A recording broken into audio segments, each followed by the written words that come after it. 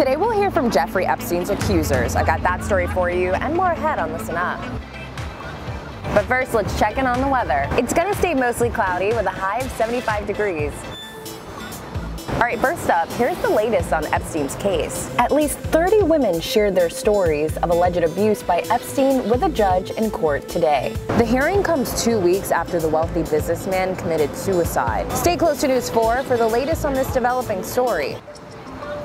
Keep watching because you definitely don't want to miss this next story. Blooms of toxic algae were detected in several lakes and ponds in New York, including Turtle Pond and Harlem Mere in Central Park. The blue-green bacteria can kill dogs and make humans sick.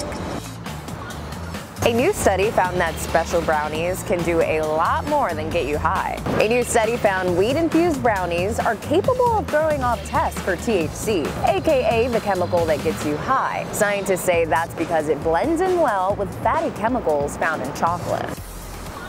Alright, get this. Today I learned that Subway ads are really just glorified time capsules.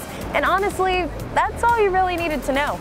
Darius Raffian tweeted this photo of an old road trip movie poster from the year 2K that was buried under 20 years worth of ads at the Nostrand Avenue stop in Brooklyn. People are now replying with their own TBT sightings.